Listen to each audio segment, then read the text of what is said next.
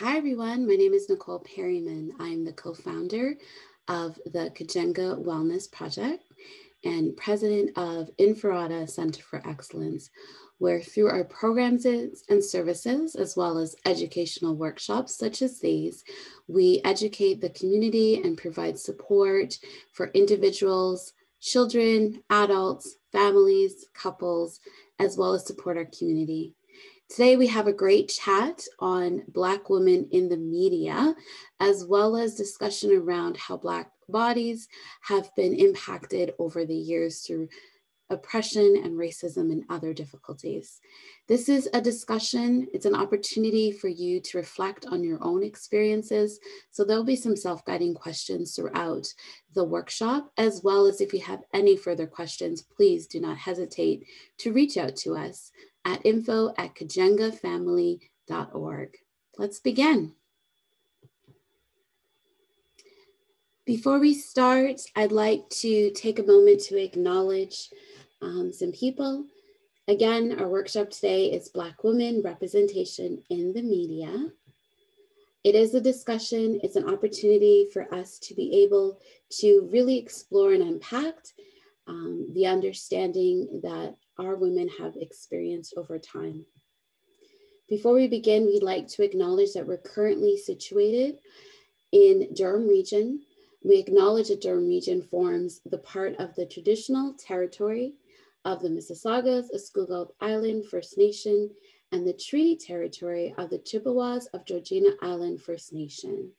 It is on these lands that we are privileged and honored to be able to work and to provide you support through our workshops, as well as to live.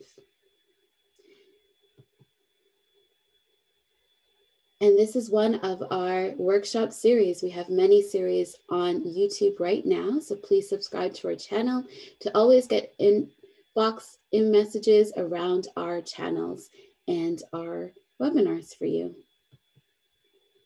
We are proudly supported by the Ontario Trauma Foundation, as well as supported by Carrier Community Health Center.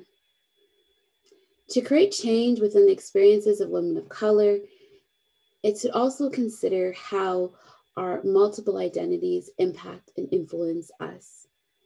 It's important that we seek not only to address and change interpersonal challenges within ourselves, but also know that we're connected to a larger cultural, community, and political system, which also impact and influence our lives on a greater level. And that's what we'll talk about today. We'll talk a little bit about Black women in the media throughout our discussion, how Black bodies are influenced within the media, how it then impacts and influences our mental health and how we feel about ourselves, and how we can reclaim our identity.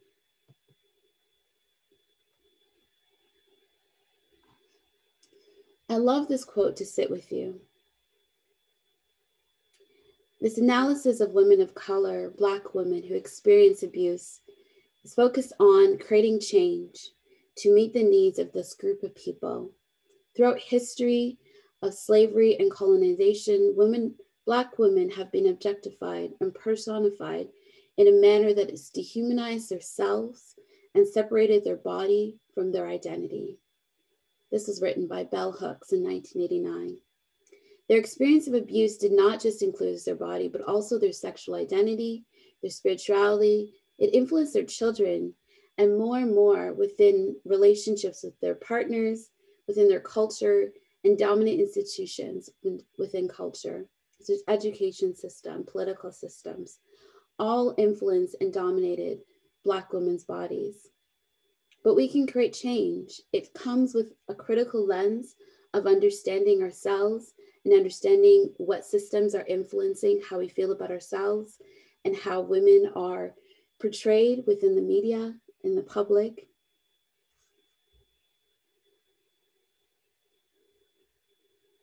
This quote is beautiful. It says, Black womanhood, portrayed as hypersexual by nature, became a stereotype which did not coincide with the dignity of the mother and the wife. And this portrayal continues to reinforce negative stereotypes of Black women in the media today. And you see it when you think about the shows that you've watched and the different roles that Black women play. You know, we're sometimes a supporting role of our white friends or white community members within the show, or we're on videos where we're seen in a hyposexual way. Very little do we see ourselves as mothers, as wives, as, you know, showing that dignity that is portrayed in any other cultures and any other women and their bodies. It's different for Black women. And being able to recognize what we see in the media can really help us to then unpack those experiences that we've learned to internalize. You know, as Bell Hooks talks, it is about the separation that happens from ourselves. The depiction of Black women as early as after slavery, post-slavery in the 19th century in the media showed women as stupid, lazy, animalistic, irrational, happy-go-lucky, and very simple people. Some of the films they used to have called blackface minstrel, where people would dress up in black faces and kind of mock Black people and their identity. And this seems to continue today, where these experiences have been very racist towards Black people. During slavery, Black women bodies was a property of the white male, and the white male had the choice to do what they wanted with her, dehumanizing Black women's body and reinforcing that they had no feelings, they didn't have an independent thought, and they actually enjoyed how they were being treated. For young girls, when they see these images, they misinterpret these experiences to believe that they're only as good as their body just to be able to fit in, to become accepted and be liked. Or they feel they need to work harder to disassociate with this belief. So there's almost like two different spectrums. And I'd like you to reflect on Instagram and some of the messages that you see from girls and how they may show their body or what they need to do to fit in. Or even young girls who start sending pictures to people of themselves and their body to send a message. All of this stems from these experiences that we see in the media, and then which predate to our experiences of slavery and colonization. So what are these images? We know that the negative depiction of Black women as domineering matriarchs or exalted sexual beings was created and still is perpetuated by white, usually male, and even by a few Black males trained by the images of hypersexuality and overbearings often merge to symbolize the Black woman. So they see us in these lights of the Mammy, the Jezebel, the Sapphire, and this experience is oppression. What we know about oppression is that it consists the way that the dominant group seeks to perpetuate stereotypes and belief that reinforce their privilege and their power. And that goes through the culture. And so culture consists of our languages, our belief system, our spirituality, and the practices that are part of the population and critical to how people are socialized within their families, within their communities, and within the world. And so slavery and post-colonization in the modern era have continued to portray these images of Black women and stereotypes that have continued to perpetrate over time. In the 20th century, there were images of Black women seen as domestic servants and caregivers. One author writes, the belief can become institutionalized when powerful individuals create social policy and situations. And what she's saying is that Black women were at one point discouraged from achieving formalized education because they were supposed to fit into this role of the mammy. These images were shaped by the structural inequalities that was experienced for Black women based on their race, their gender as a woman, and their class oppression, so their experiences of poverty.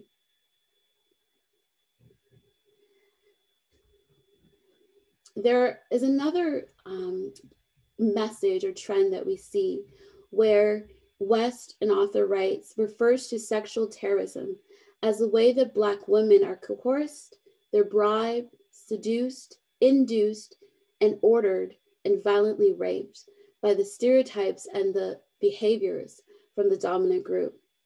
The Jezebel is a stereotype, was a way to characterize Black women as sexually promiscuous and immoral, and justified their experiences of rape.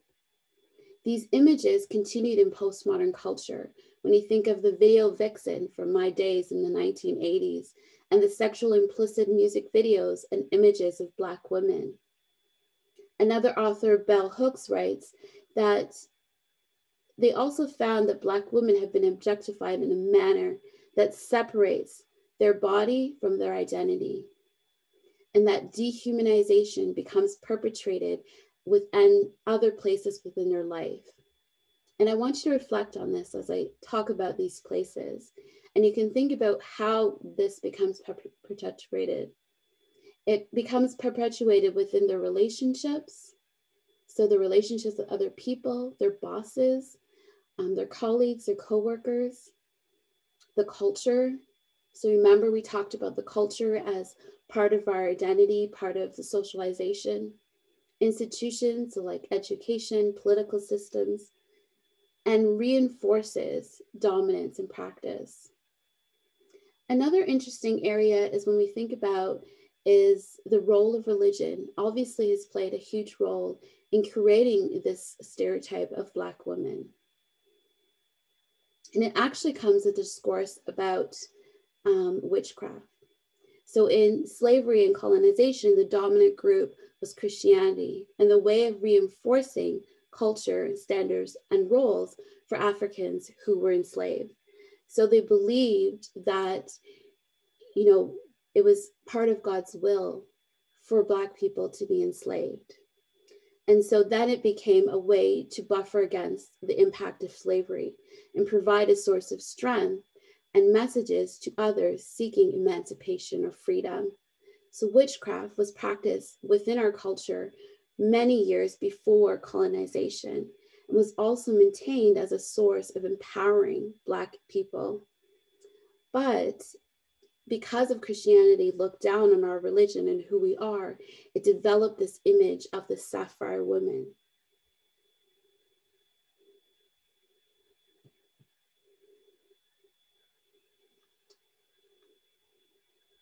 So we know right now, as I've shared, is the analysis of women looks in certain ways as being over-sexualized, being aggressive, and dehumanizing their bodies.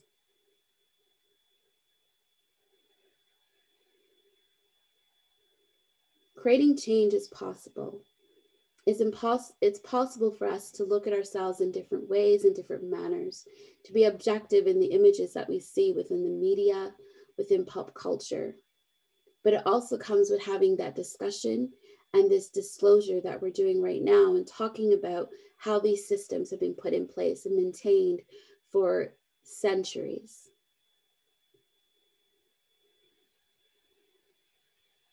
So I'd like you to take a moment to think about when we talk about the over-sexualization view of women, what do you think of?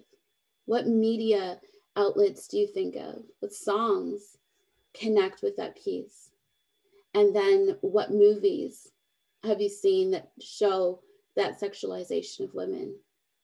And think of when women begin to stand up for themselves or to object to the oppression that they experience, they're automatically considered as aggressive.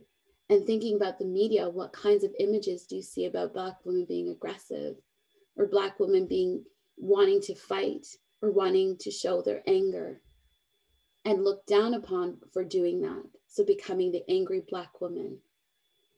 And then how that dehumanizes women. So then we can't have emotions, whether it's angry or even full of love.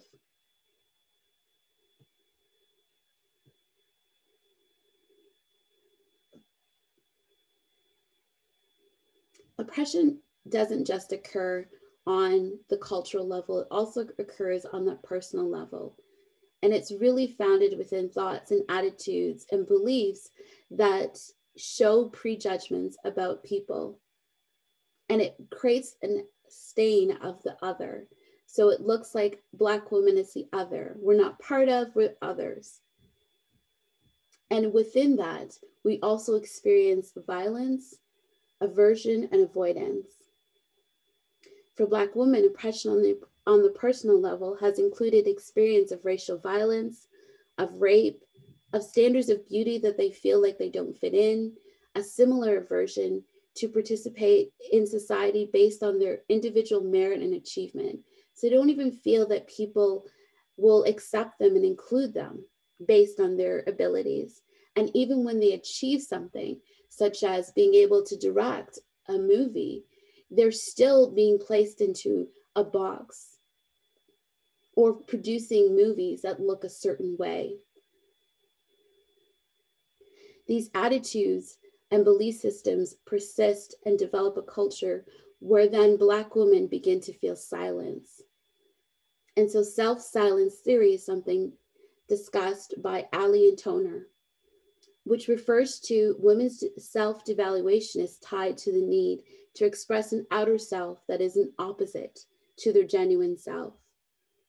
And this is maintained by beliefs in the dominant culture, and it reinforces those values. So women can't be the true self, because if they are their true self, then they will be criticized or they will be looked at differently. But by being our true selves, it really allows us to demonstrate our strength. Without being our true selves, it can contribute to feelings of depression. So since our personal identity is rooted in our beliefs around strength, seeking support for them mental health would also lead to a distorted view of identity. So think about it. Are you your true self? Are you your authentic self? And when you are your authentic self, do people tell you you're not supposed to be that way? Do they put you down?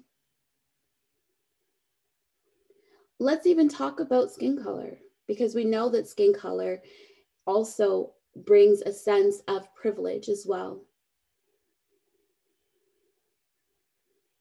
The very feature of slavery was the development of a hierarchy of beauty and status. And that was used to define people of African people against each other. So people who were lighter skinned, had straighter hair, were given more opportunities and privileges within the plantation. And this persisted over time to what we call today as colorism. Research, so actual research shows that darker skinned women have lower salaries, they experience less education, marry less educated men than lighter skinned women, despite the fact that many darker skinned women continue to pursue higher education and demonstrate goal-oriented belief systems. To address these attitudes, many Black women feel that they have to modify their hair, their skin color, even their voices to be able to fit in to the dominant society. And that's another way that we lose our authentic self. We feel that we need to fit in.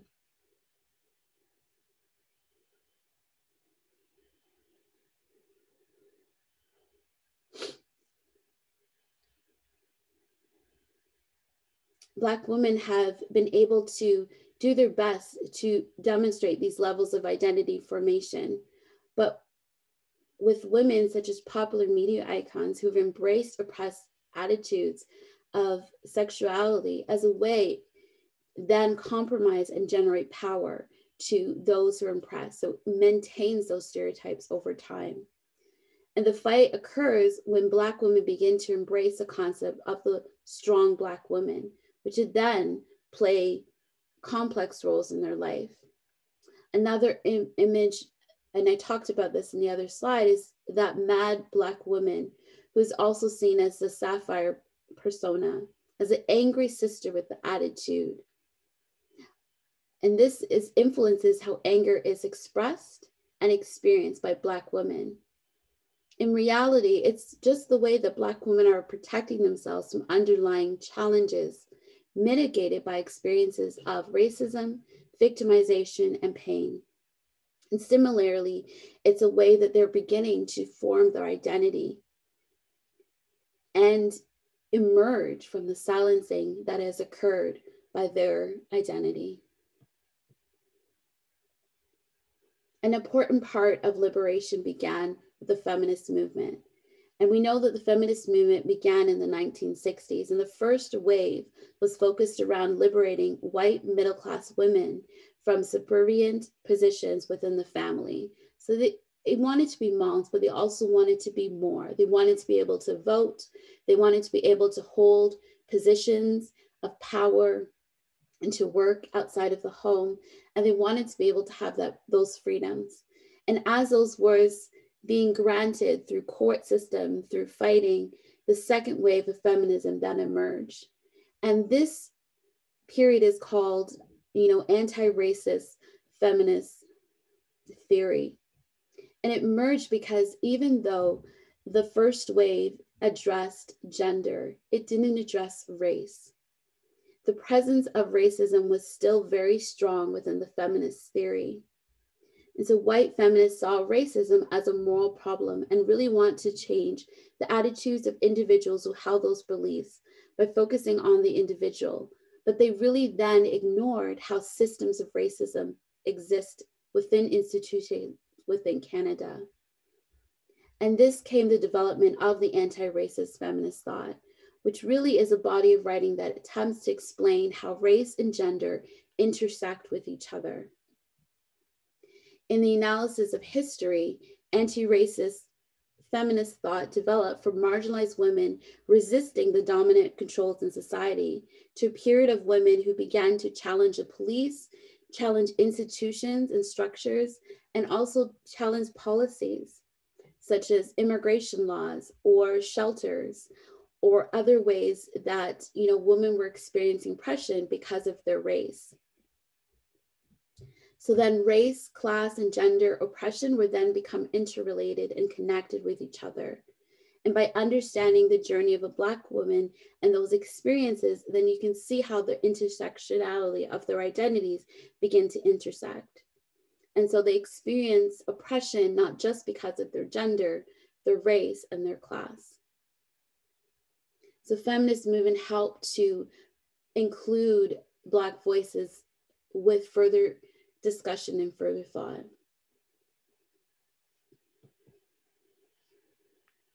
So then we've talked about the experience of oppression throughout society.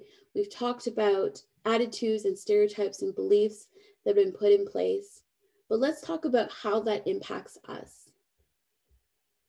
So we know that when we're in a situation where we cannot be our full authentic self, and that there is lots of messages around that dominate how we need to be or how we need to act, it can influence how we feel about ourselves. It can influence how we feel about our self-worth and our competencies. It can really impact and influence the decisions that we make and the journeys that we take within our life.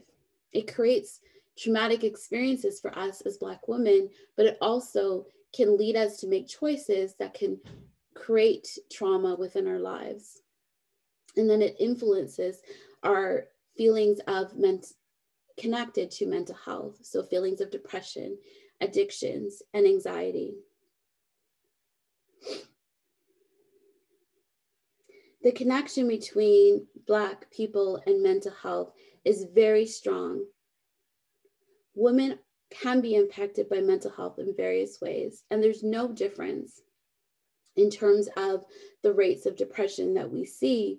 But what we do know is that we may experience depression differently. And sometimes it's not just individual experiences that we may experience, but also systemic experiences within our society, within culture, that also can contribute to those feelings of depression. And that leads me to my next thought about race-based experiences.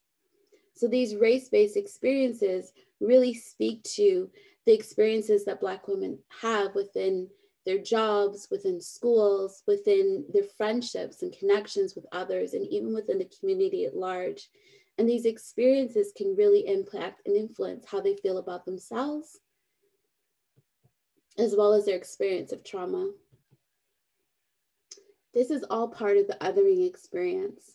So we're not part of them, we're other. And that experience of other can lead to and feel like those race-based experiences of microaggression, where it's more of these comments and statements and attitudes that are aggressive towards us.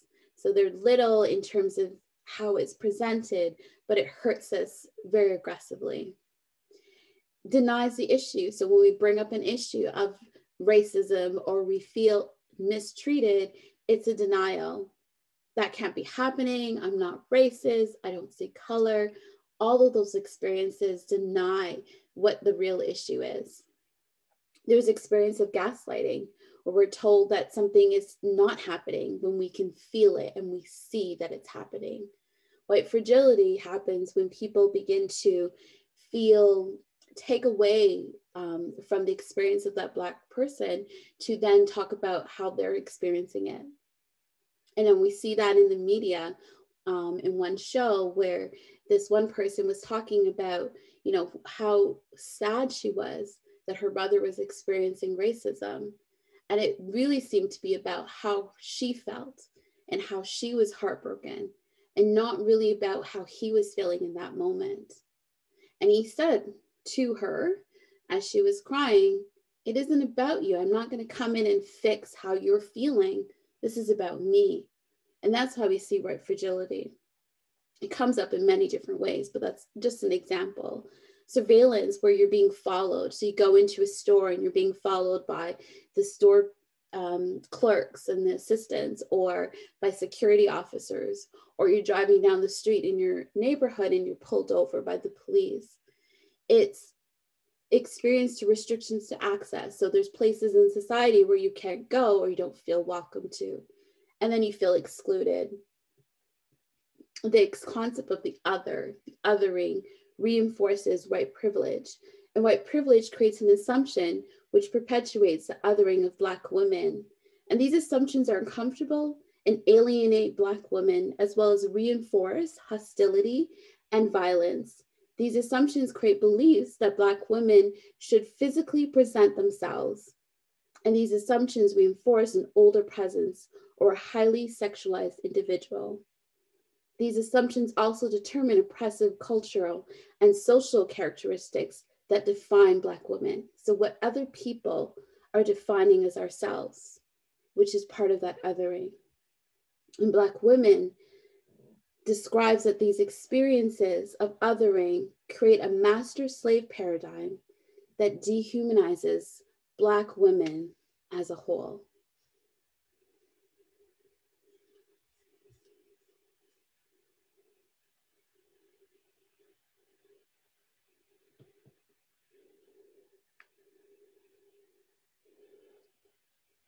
So how does race influence our mental health? As you read through these symptoms, I'd like you to think about your own experiences. Which one of these experiences have you had? I'm sure we've had at least one of these experiences. Sometimes it can be rooted within our experiences of othering, of race.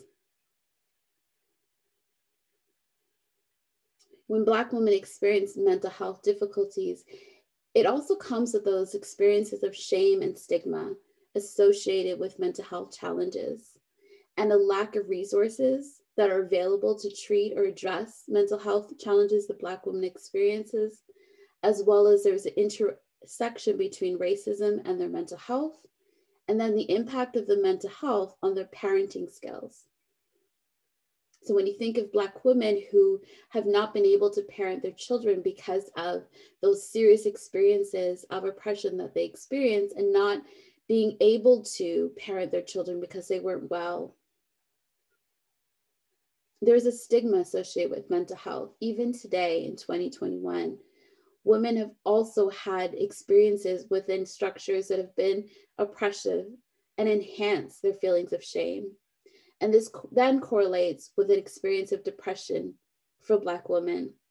Addressing these barriers can be very difficult because it's systemic. It's something that happens. It's built in policies. It's built in the structure. And the depression can be impacted by multiple systemic issues. So multiple issues are influencing how people feel about themselves. And it could be oppression, as I talked about, but low self-esteem, having stress, experiencing poverty. We know that there is a correlation between, racial experiences and grief and loss, and the stress associated with death, or racism that's experienced at work is then also correlated with anxiety and pain.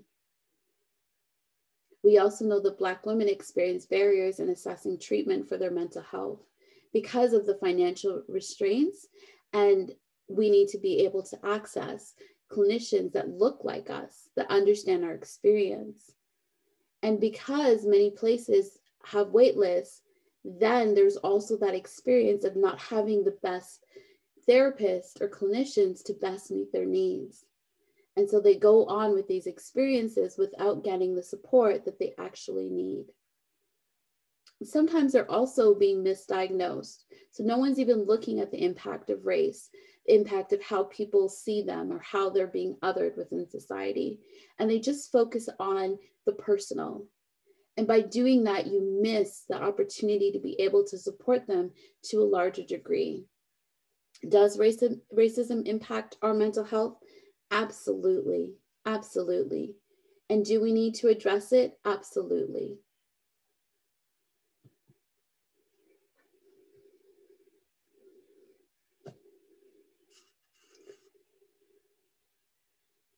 What does this mean for a mother? What does this mean for us as we are forging a new identity for ourselves? I don't know if you've heard of the term intergenerational trauma, but we know that our own experiences growing up gets passed on to us by our parents, our grandparents. And those experiences that we have then get passed on to our children. And this is important for us to know. So unless we're able to sit back and critically analyze and understand how our identity is shaped by society, by culture, and even within ourselves, and be able to address how race, how the intersection of our gender, of our class, economic status impacts our sense of self and our identity, then we can begin to unpack and teach our children to understand those connections as well.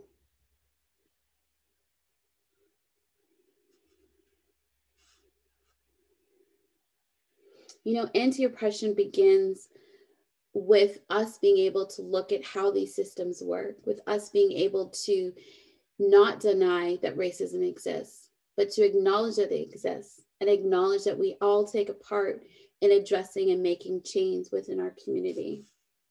It's important that we then address how we can support people, our mothers, to be able to address themselves and their roles to be the best moms that they can be, and to allow us to be able to find our authentic self, a self that's not defined by other people, by society, by what we see, but being able to choose an identity that fits within ourselves. And that might even mean that we take a stand. We take a stand to identify when we feel uncomfortable with the images that we see in the media, or begin to talk about those images and where they can possibly come from and what historical status that those images mean, so that our young girls don't grow up thinking that they need to belong into those groups of the Jezebel, the Sapphire, and the Mammy, but they can define their own identity. Change isn't something that we can only do ourselves. We have to bring the community, and having a community practice is a powerful way to be able to change from within, from changing not just ourselves, but also the community as a whole. And through that capacity and enhancement, we're able to then establish networks of groups of individuals to create community empowerment and to build social change, to change some of those media images. And that might mean, listening to and creating music that truly reflects the multiple identities of Black women. Or we begin to choose and invest in media and movies and shows that show a multiple viewpoints of Black women, of what they look like, from skin color to area of of background, culture, to show the richness of their identity and the culture that we exist is so amazing and so great. Through work, through the interpersonal, we can unpack some of those messages that we've learned from the media, from the things that we've seen, and begin to really see how we can change those images and how we feel about ourselves. And being empowered is something that we do on our own. People can't empower us. We can empower ourselves. And it's almost like transferring that feeling of being a victim to a survivor, to be able to heal from difficult experiences and encouraging us to exercise our power. Empowerment practice helps women gain power and access to services using enabling, catalyzing, linking them, priming them, getting them ready to make change. And these methods are so specific to the process of empowering women, especially within relationships that are unhealthy for them. Enabling allows us is similar to being efficient and identifying the strength and the ability that we have to be able to bring change within our lives. Linking is a way of connecting us to other women who share similar histories, similar stories, and barriers that we're working together. So Women's Support Group is an excellent way of being able to do that. Catalyzing is obtaining resources for women so that they can have those accesses to power and prime them to be able to educate the system about the barriers that exist and begin to develop plans to address them. So I'd like you to think about your own empowerment. What can you do for yourself that could help change your mindset from the victim to a survivor? How can you begin to look at the places in your life that you'd like to heal, the values, the messages, the belief systems that you hold that can create oppression for you and not allow you to see your true beauty and be your authentic self? How can you connect with women of like mind, like individuals, like ideas and thoughts, so that you can be able to work together to bring change within our community? And what are those resources that exist within our community that we can invest in to bring change for our children and our children's children and the community at large? So how do we reclaim our identity? Because there's a point in time where we have to begin to define ourselves, not by the way that we've been othered, but the way that we want to identify ourselves, our true authentic journey. And I don't think it happens today or tomorrow. I think it's a journey. I think as you navigate relationships, as you have experiences, as you work through your profession or your career, as you engage in the roles that you may play as a mother, a sister, a daughter, a cousin, an auntie, all of those places are places where you can build your identity. And it isn't a destination. And you're not always going to be the same person. The person you were at when you're 15 is going to be different at 20. It's going to be very different at 30. And it's going to be completely different at 45 and 50. And so being able to accept that you have a changing dynamic identity that you define, that you decide. So how do we create our identity? We unlearn the messages that we see within the media, within the community that bring us down. We learn to nurture our self-growth and change. So we're constantly on this journey of self-growth. We're constantly addressing our mental health, our emotional health, our spiritual health. We're constantly making sure that we're creating balance within our life. And we're able to change. We're able to accept that change is part of our journey. Sometimes changes are difficult. They bring us grief and loss, sadness, and even anger. But sometimes change also molds us to be the person that we are meant to be, the person that we're meant to evolve into. As I shared before, at one point in life, we were kings and We were queens, we were goddesses. We had roles as teachers, as mentors, as mothers, as community members. And through the experience of slavery and colonization, it tried to take some of those pieces from us, from our ancestors, from our great-grandparents, but we can reclaim those identities.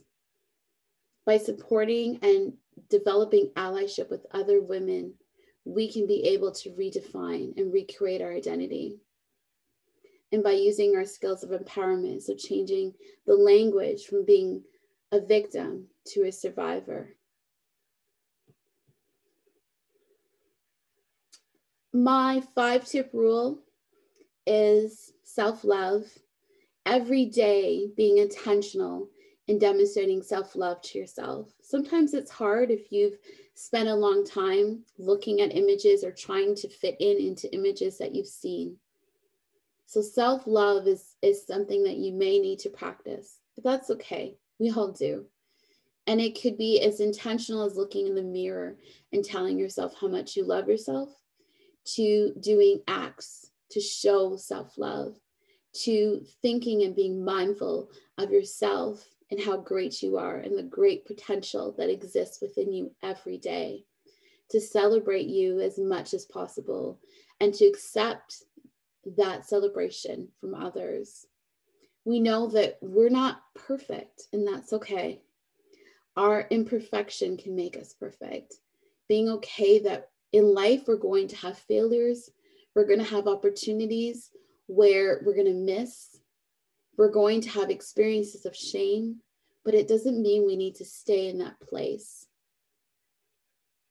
It means that as we make mistakes, to show compassion to ourselves and to be so kind to ourselves, because we got here because of our vulnerability, and our vulnerability means that we were courageous. And being courageous is living the best life that you can live, knowing that you will make mistakes, knowing that things won't always go the best way that you hope, but knowing at the very end that you're going to be okay. So as you reflect on this slide, I'd like you to think about, how can you show love to yourself? What are those daily affirmations or daily acts that you will do to show love towards yourself? What are you going to start to echo in your head whenever you may make a mistake? How do you then celebrate your imperfections? And how do you address that anxiety that you feel about wanting to be perfect? How can you show compassion to yourself? What are some daily acts and activities that you can do to demonstrate and show self-compassion and kindness to yourself? How can you be able to give that to other people, to other women that you see, to children and young people? How can you show compassion and self-kindness? Because by being able to do it for other people, you also learn to integrate it and do it for yourself. And what are those brave steps that you plan on taking? How will you be courageous? How will you embrace vulnerability so that you can demonstrate your courageous part that is within you? So I thank you so much for taking the time to listen to me talk about representation of Black women in the media and to unpack some of the messages, the attitudes, the belief systems, and the stereotypes that have perpetuated Black women that we see in the media. I hope that this talk and discussion will definitely help you within your journey.